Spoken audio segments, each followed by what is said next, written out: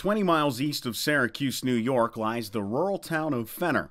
Population just under 2,000.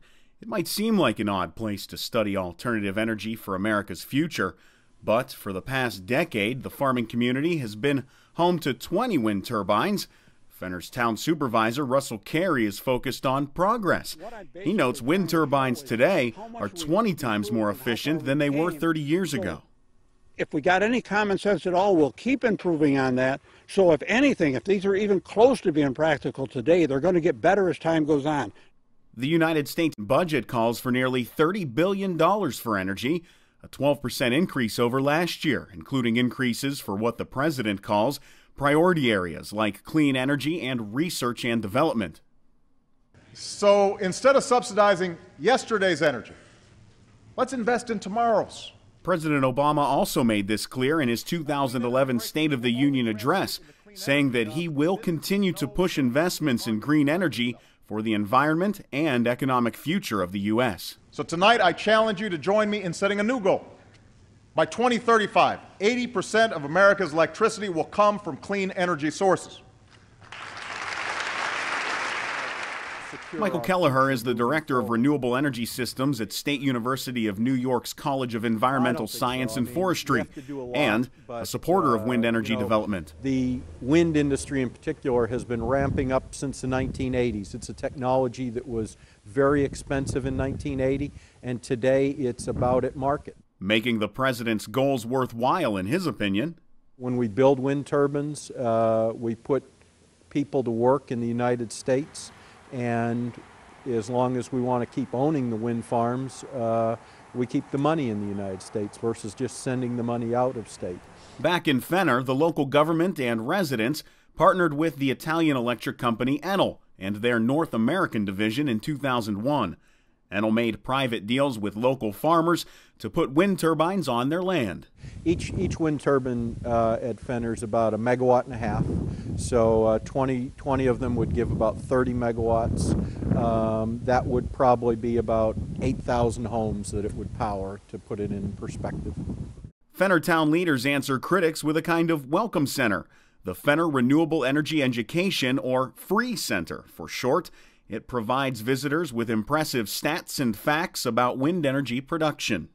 And while this is better known as the Free Center, there really isn't anything free about putting one of these babies up. Turbines this size could cost anywhere from $2 to $4 million each, with some of that money possibly coming from tax dollars supporting alternative energy research and development. And that's what bothers one-time Libertarian Party presidential candidate and Syracuse conservative radio talk show host Gary Nolan.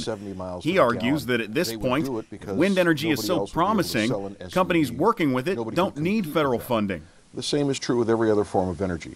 The private marketplace, somebody wants to make money, and if it's an efficient way to make money, if it actually pays for itself, they'll do it because they want the money. When the state or the federal government begin investing tax dollars or borrowing money from communist China to underwrite a program, it's because it doesn't pay for itself, and that makes it a bad investment. This leaves even Fenner resident Donna Griffin, who donated the land for the Free Center, to question the wisdom of government funding for alternative energy businesses. They had to get right out and make it on their own, like we have had to make it on our own from day one when we tried to start our business. Could they do it without being subsidized?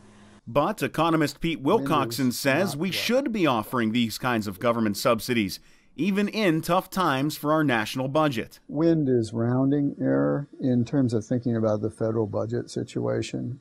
You wouldn't, if I drew you a graph of the federal budget deficit now and the federal budget deficit without incentives for wind, you would not be able to tell the graphs apart, right? It's just vanishingly small. Now, whether people may have different opinions about whether or not we should be doing federally funded research on alternative energy, that's highly debated, but it's not a big component of the deficit. Wilcoxon says it's spending on defense, Social Security, and health care, causing most of the federal deficit. Those programs cost trillions of dollars every year.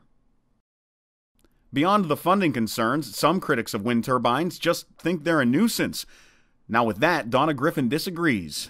Some people might say they're noisy or the shadow effect, or they just don't like to look at them. To me, those are all non-existent complaints. I mean, my dog barking is way louder. My cowbell ring or a car going by, whatever, is a lot louder. Through her deal with Enel, she receives compensation for having 2 turbines on her property. The little bit of land that turbine takes up, we'd have to raise a lot of livestock on that little portion of land to make up the difference. Are we getting rich? No. She wouldn't give us an exact number, but Donna did say the deal she has with Enel brings in enough money to cover property taxes for her 420 acres. General rule of thumb, the higher the income level of the community, the more resistance you're going to see to wind turbines. So if it's farmers that have been struggling because of cheap food prices in the U.S., they may view it as a good source to supplement some income and keep the farm alive. The wind energy debate will go on as politicians fight for and against budgeting for alternative energy, and as the president continues efforts to make wind and clean energy sources a permanent part of America's energy policy in an ever-changing America. We've had to plow a few roads and maintain a few roads we didn't before, because now we have an industry where we didn't have it before. But overall, it's been very beneficial for the town of Fenner. And I think, looking at the whole United States, I think it's a good example or a good direction to go.